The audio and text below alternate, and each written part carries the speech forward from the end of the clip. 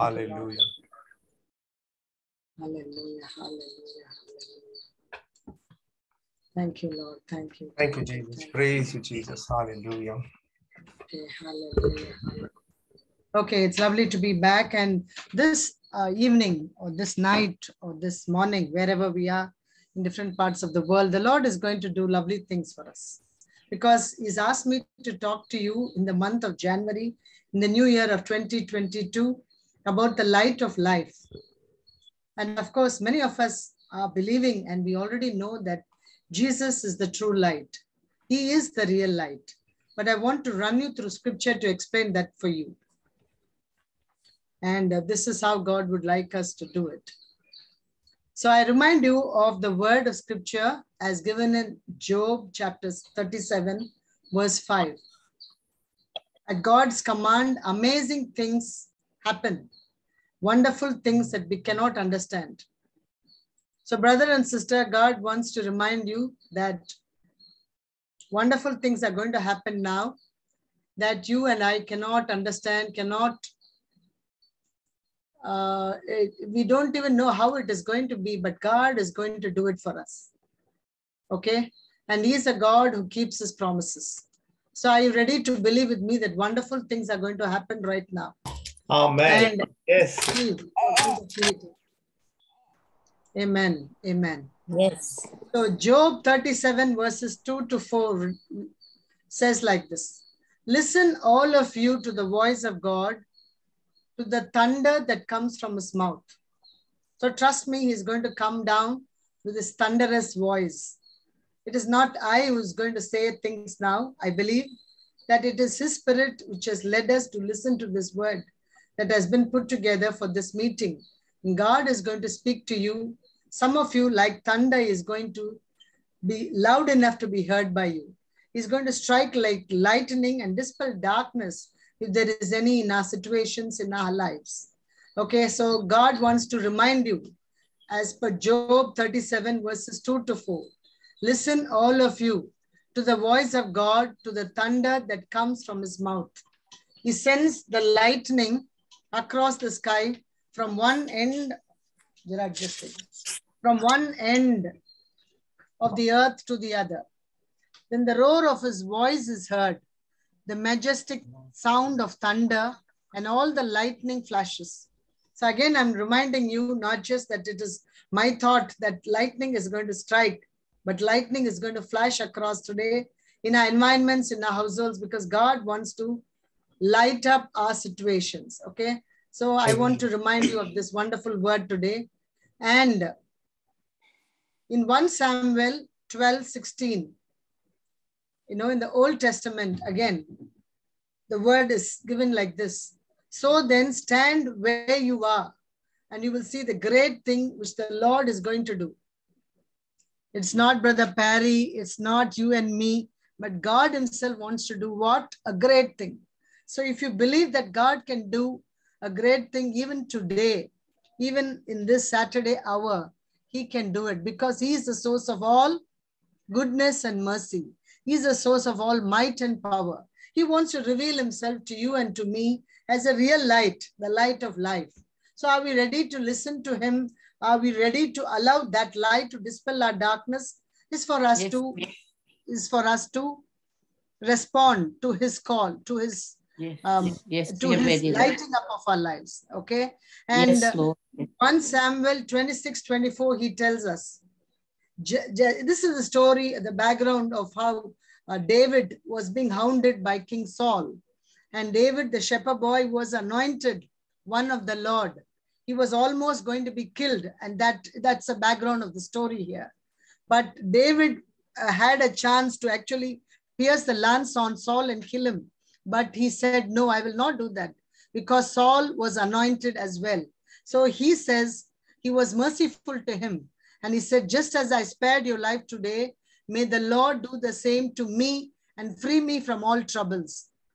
That is the word of scripture as spoken by King David before he became king, when he was being hounded by Saul, waiting to be killed at the hands of Saul. In fact, the story is reversed a few verses after that in 1 Samuel. In the next chapter, in chapter 27, verse 1, David says to himself, he forgot that episode, how he spared the life of Saul. Saul was still trying to hound him and catch him. At that time, a moment of fear takes over David when he says, one of these days, Saul will kill me. The best thing for me to do is to escape to Philistia. Then Saul will give up looking for me in Israel and I will be safe. But the Lord reminds him and the positions are reversed.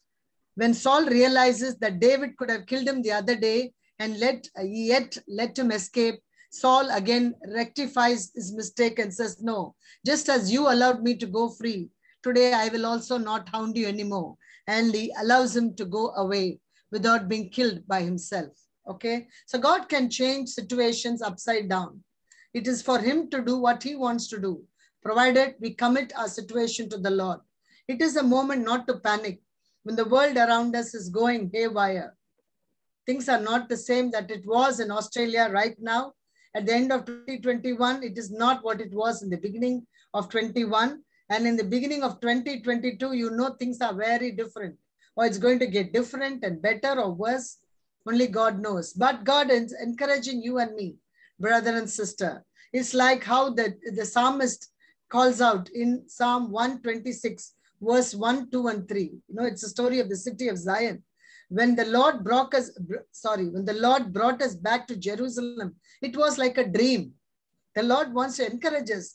Think about it. I want to make you go like as if you're in a dream, scot-free, released, anointed, blessed, debt-free, you know, with a lot of healings in your body, in your mind, in your soul, in your spirit. Are you burdened with sickness? Are you burdened with anxious moments, anxiety, anguish, fear, loss? Whatever it is, the Lord wants to bring us out, bring us back to where we belong, to Jerusalem. It was like a dream. How we laughed, how we sang for joy. This is what the psalmist says in that Psalm 126. It's very interesting to read that, how the Jews will also rejoice when they come back to where they belong. Then the other nations said about us, the Lord did great things for them. So today, trust me, God wants to do great things for us. Just in the opening word that I gave you in the book of Job, he wants to do marvelous things. Do you believe is the question. Do I believe is the question. If we believe, I believe today is going to be marvelous. Just like the Lord gave like a bolt of lightning. The other day when I was just doing some cooking, that thought came to me. This meeting on 22nd January, the womb that has been shut will be open. People who want to bear children can ask, and anybody else is interceding on their behalf, believe, and God can do it for them. Okay, so God indeed, the third verse, indeed He did great things for us, how happy we were.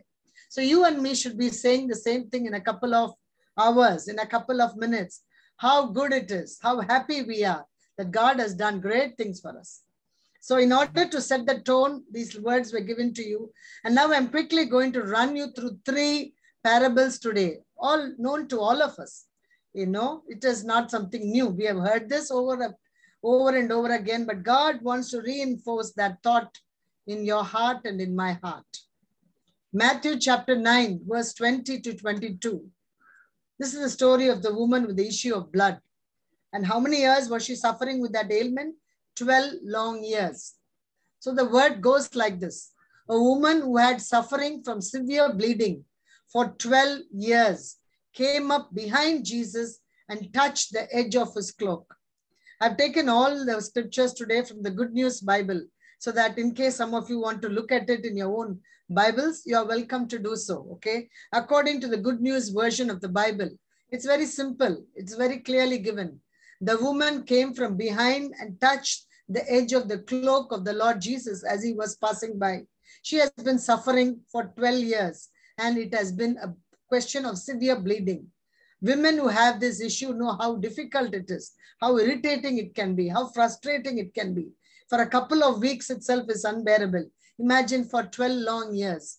Must have been very, very difficult. Must have been a gone case, right? But the Lord is now bringing us to that moment. When Jesus turned around, when she said to herself, right? She said to herself, if only I touch the cloak, touch his cloak, I will get well. So what are we waiting for?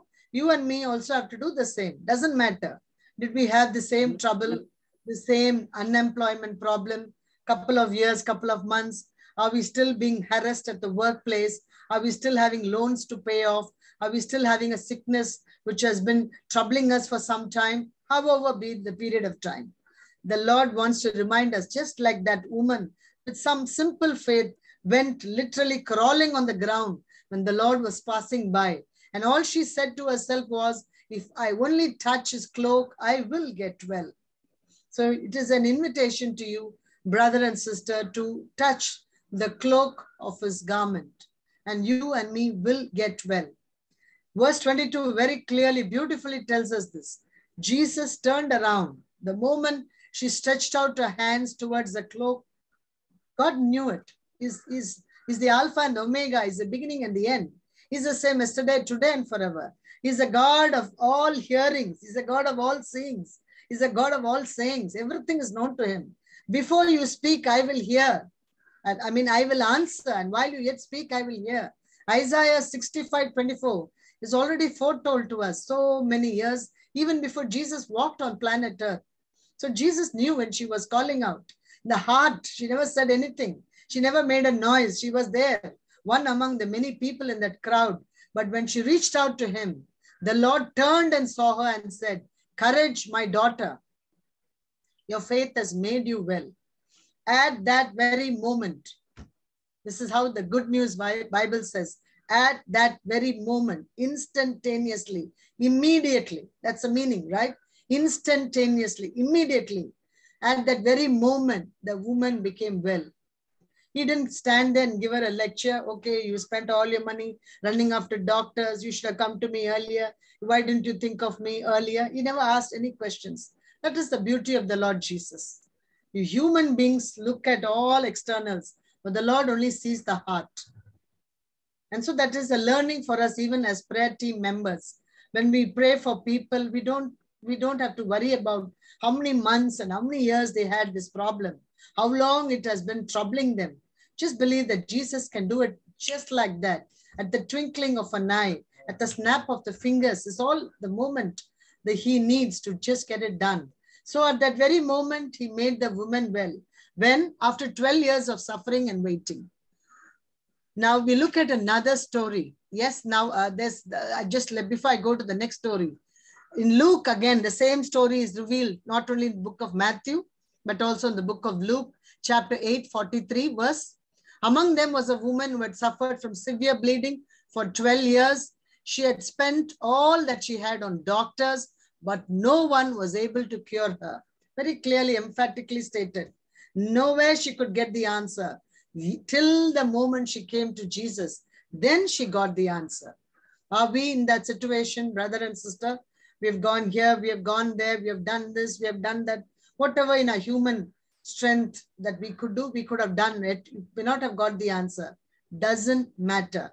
Today, if you believe that Jesus is going to do mighty things, magnificent things, as revealed in the book of Job, he is going to do it. All it needs is stretch out your hand and touch his cloak. Okay, so get ready. Get ready to touch his cloak right now. Before I finish the next two parables, you are going to touch the cloak and you're going to get the answers to your need. The Lord said, I don't have to intercede at the end of the talk to get your answers. While this word is being preached, like that's how it happens in big gospel meetings. We are nothing. We are just humbling ourselves before the Lord. Unto dust, all of us shall return. None of us are alive, are righteous before the presence of God. But in his righteousness, we are made whole. And when we trust that he is the Alpha and Omega and the beginning and the end, and we put our trust in him, then as this word is spoken to you, is being given utterance to you, his word will make it happen. Okay. So now as you listen to this word, this bleeding problem is coming to an end. The money that was spent like rivers, spent on doctors and medication and treatments, chemotherapy and whatever. If there's anybody with cancer, cancerous growth, cancerous outbreaks, believe that God can touch just at the twinkling of an eye. He can take cancers out. Cancer is just a name. Whatever be the sickness that we are talking about. Is it the aftermath of COVID? Is it the downslide of your blood sugar levels or blood pressure levels, either shooting up or coming down, doesn't make a difference to the Lord. All he has to do is just say a word, and you and me are going to be healed today. No one was able to cure her, but who cured her? The Lord Jesus just turned around and just looked at her, and she was made whole that very moment, right? So now I'm reminding you of the next beautiful parable as seen in Luke again, chapter 13, verse 11. A woman there had an evil spirit that had kept her sick for 18 long years. She was bent over and could not straighten up at all. So there again, 18 years to be bent down. Very sad, very difficult situation, very frustrating situation. But again, there again, Jesus does the wonderful healing and miracle. The Lord says, the next two verses I'm reading for you. Then Jesus, when Jesus saw her, he called out to her. He's a compassionate, loving God. There are times when some of us don't think of Jesus as the moment. We are so caught up in our worries. We are so caught up in our problems. We don't have time to ask Jesus to come in. But then he's a loving Savior. He calls out to this woman. She didn't call out to him. Like in the earlier case, she didn't stretch out her hand. But Jesus saw her. He took notice of her and he's calling out to her. Jesus saw her and he called out to her, "Woman, you are free from your sickness." Again, Jesus never asked any post-mortem details. When it happened, how it happened, who caused it. No. He just says a statement, "Woman, you are healed today. You are free from your sickness." So take courage, brother and sister. Whatever be your physical ailment, be encouraged in the Lord. We have seen many healings in this very group, in this very Saturday meetings led by Brother Parry and the team. Many miraculous healings. You have been testifying. Now it's your moment to get your healing. It is your moment to get the healing for your brother, your sister, your family member. Doesn't matter if that lady is not here. Doesn't matter if that son of the house is not in this meet. You believe Jesus can touch you wherever he or she is. Remember the story of the Roman centurion? Just say one word, "Lord, and my servant shall be healed," wherever he or she is. What a faith that man had. Can we not lend? So in this case, what did he do? He placed his hands on this woman, who was bent over 18 years. And at once, again, remember this, at once, not after 2 hours, not after 40 days, at once, she straightened up and began to do what? Praise God. So when you receive the healing, the only thing you need to do is to praise God. And if you start believing you're getting the healing, start right away praising God. As you praise, the affliction will leave. As you start believing, the Red Sea will open and you will get the answer. That is what God was telling me to tell you today. So similarly, the official of the synagogue was angry. Now remember, this is how the world around us will think. When we are trying to get our healing, they will tell us excuses. No, not today. Today is a Sabbath. You cannot get healed. You cannot go and ask for your healing. That is human understanding, but that's not the understanding of the Lord Jesus. Look at verse 14. I want to remind you at verse 14. The official of the synagogue was angry that Jesus had healed on the Sabbath.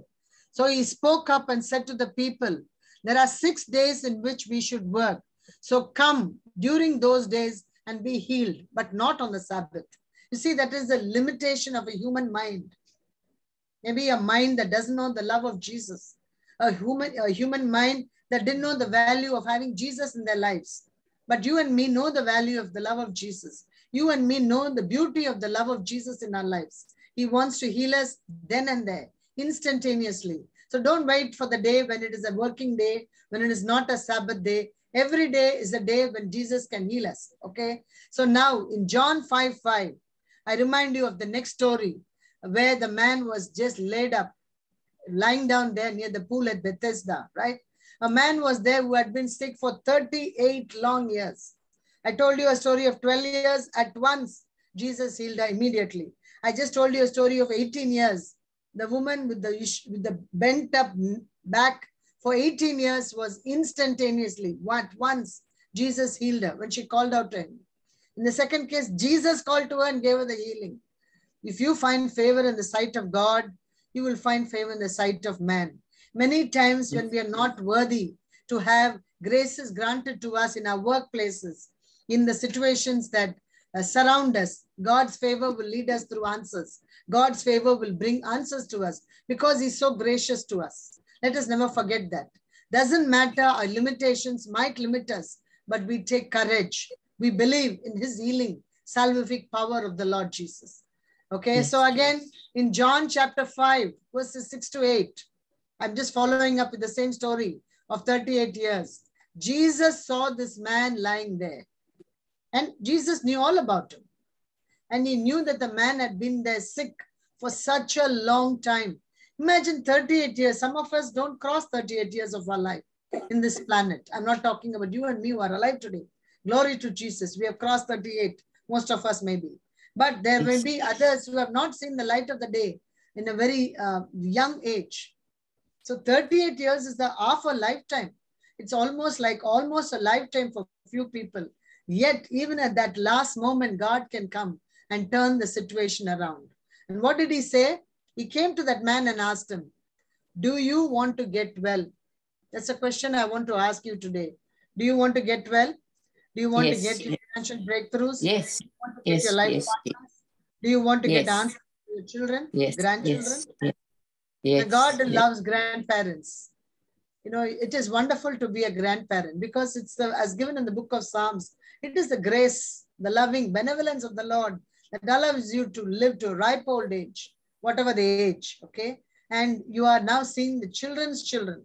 What a glorious moment it is. It is the grace of God. So the joy of being a grandparent is something special, unique. People who are there in that state of life will agree with me. So I want you to remember that you are there today, not just to pray for yourself or for your own children and their siblings, but for the next generation as well. You must release the anointing into your generation, the next generation, and the forthcoming generation.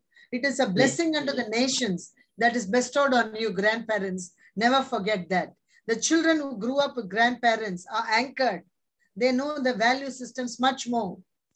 I grew up with parents and grandparents. Maybe so I'm a little biased in this. But I've seen it. I am a professor. Yeah, you're right. Yes. And I watched 34 generations of youngsters pass through the portals of my college and under my guidance. So I've seen it. The children who had parents surveilling them, children who grew up with grandparents, their value systems are very different. Their tolerance levels are beautiful. They are much more adjustable, much more giving, much more caring. Whereas the children who have not gone through that phase of life, they are very ambitious, possibly. They are given to their own whims and fancies. Maybe I don't blame that generation because they were not taught. They were not, molded in that sense of the term. So when you have an opportunity to mold your grandkids, to mold your children, please take heed, parents. It's an important task Jesus has put in our hands. Because what you make of your child can have a repercussion on the rest of the society and the rest of the world. Okay. So now going back to our story, do you want to get well? Yes. So what does Jesus tell the man? The sick man answered, Sir, I don't have anyone here to put me into the pool when the water is stirred up. And while I'm trying to get in, somebody else is always getting there first. Isn't this our story as well? Every time we are trying to get in, but somebody else is getting in there before us. Yes. Don't worry. What is Jesus saying? Jesus said to him, get up, pick up your mat and walk. Just one word, get up. When the command of the Lord was given, that's it. It breaks the barriers. It breaks the strongholds. It doesn't exist anymore. Only his one word went through. His word went through, get up. And immediately the man was made well. Again here, 12 years, 18 years, 38 years, just one word from the Lord, just one command from the Lord. Immediately, at once, instantaneously, God can set us free. So be encouraged, brother and sister, however many years you have waited for the answer. I know I've also waited for answers many years, and it has been a very hard time. But when you trust that God is still around, he's still seated on the throne of grace, he's still the emboldened, empowered King of Kings and Lord of Lords. your answer will reach you. John 5:14 reminds us at the end of that story. Afterward, the man was healed and ran along, lived his life. But Jesus reminds him, gives him a warning, gives him a caution. I too want to remind you of that caution. It is not just enough to hear the lovely word, get the answer, and go about our business. No, God is reminding us today as one of the important provisions to retain the healings in our life. Afterwards, Jesus found that man who was healed in the temple and said to him, listen, you are well now. So stop sinning or something worse may happen to you. You know, imagine Jesus telling him that. Imagine Jesus telling you and me this.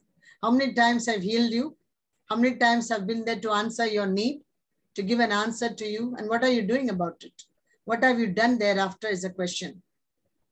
I'm not asking you to go around and tom to everybody. No, not like that. But yet you can make your voice and you can glorify the Lord whenever possible. You can glorify the Lord, giving him praise and thanksgiving for that moment of grace that God lent to you and to me.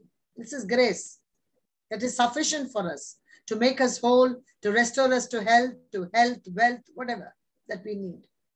But God is also cautioning us, go and sin no more. That means there has to be a change in the realm. There has to be a shift in the way in which we think. If today you believe Jesus has answered your prayer, stop cribbing.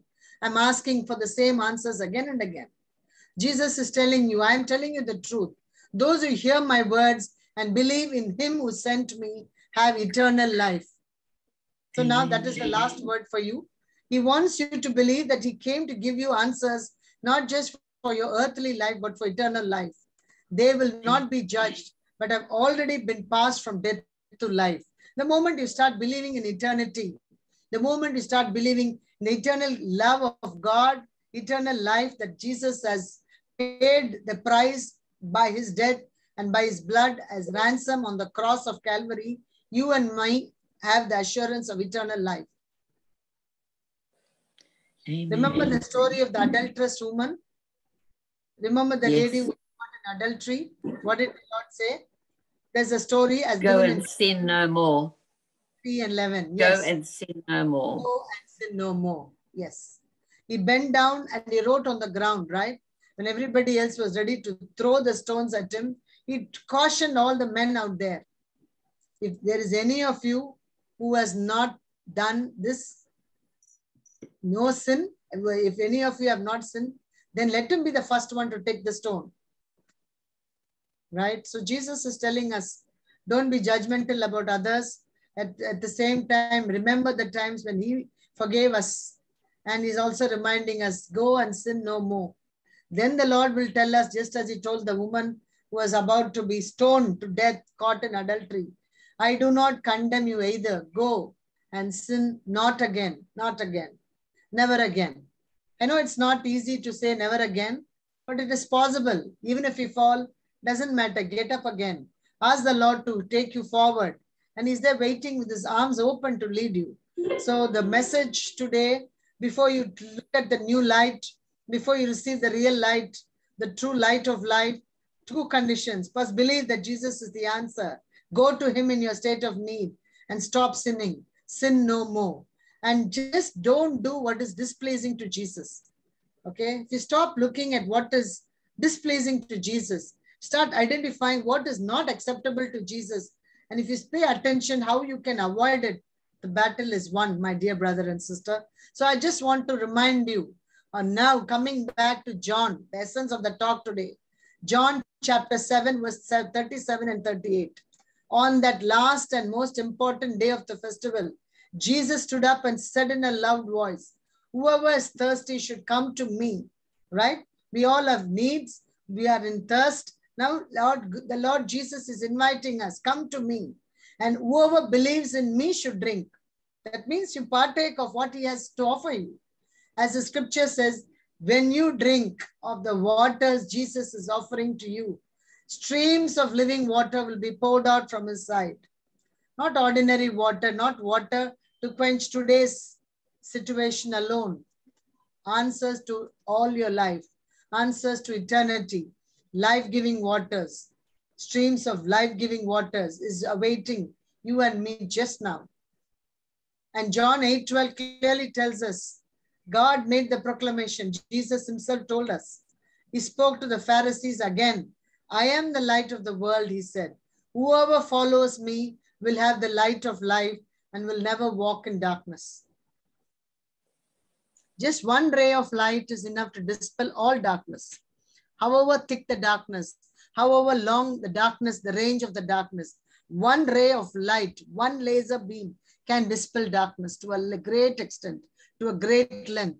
So just believe, if an ordinary ray of human created light can do that, how much more can God's precious light enlighten us, enliven us, strengthen us, motivate us, change our darkness into light. That's my favorite verse. I've been saying that again and again for the past couple of months, and I see it happening. In Isaiah 42:16, the Lord clearly says us, he came to make the darkness, he makes your darkness into light. He makes your crooked places straight. He's there with you and does this for you and never forsakes you. He will do that yet again today. When you and I are looking to the source of light just now, as we are going to go into intercession, the Lord reminds you and me that I am the light of the world. Whoever follows me will have the light of life. Light. Not 2022, January 22nd. 22nd January 2022 is the day when we think of this light. But this light is given to you and me for all our life, for the days to follow, the months to follow, this year and the days to come. And you will never walk again in darkness. Do we believe that? Yes, we do. Light We do. shines in the darkness. Amen, Sister Olga. God bless you for that. The light shines in the darkness, Amen, and the Sister. darkness has never put it out. The Lord is again challenging you. The darkness can never put out the light. Do you realize that? The darkness will come and go. The shadow effect will come and go. But it cannot conquer the light. The light has conquered the darkness. This was the real light. John 1:9 clearly tells us. John 1:9 clearly tells us. This is the true light. This was the real light. The light that comes into the world and shines on all people. Irrespective of age, caste, creed, irrespective of your nature, irrespective of your need, your situation, the light has come into the world and shines on all people, shines on you and me. In Dubai, in India, in Singapore, in Australia, in Japan, wherever we are connected from right now, okay? So I want to give glory to Jesus, that he's a God who has spoken even now as we have listened to this word. And before I get started into any intercession that we may be doing, I want to remind you of the word that the Lord has given me personally. I want to emphasize on that word and then get into the call for which we will be ministering with each other, to intercede with others and for others. 2 Timothy chapter 4, verses 17 and 18. The Lord, in the beginning of 2022, when I was asking for a word to be led into the call for which I'm trying to obey for God's glorious namesake, the Lord clearly gave me this word. I'm sharing this to encourage you. If God gave me this word and I stand by this word, it will be brought to pass even today on the 22nd of January when we intercede for impossible things, important things, and life-changing things. The Lord says in verse 17, but the Lord stood with me and strengthened me. He spoke to me with that word, so that the message might be preached fully through me and that all the Gentiles might hear. Of course, this is a letter written by St. Paul to Timothy. It is given in the words of St. Paul. And all the Gentiles might hear. And I was delivered out of the mouth of the lion. So when we are commissioned to work for the Lord assures us that he's delivering us from the mouth of the lion. And the Lord will stand with us. He will strengthen us so that the message might be preached fully through you and me and all the Gentiles listening now in this meeting, listening in the future, whenever the YouTube is going to be viewed or watched or read or heard, they will be listening to the same word. And God will again minister through that same word. He will deliver us out of the mouth of the lion. Are we stuck? Are we in difficult point of time when we don't know which side to go, when we have no answers? The Lord can deliver us out of the mouth of the lion. And verse 18 says, And the Lord will deliver me from every evil work and preserve me for his heavenly kingdom. To him be glory forever and ever. Amen. Amen. Amen. Amen Praise and be, amen. Amen. Wow. praise be Jesus Christ. Praise be Jesus. Thank you, sister.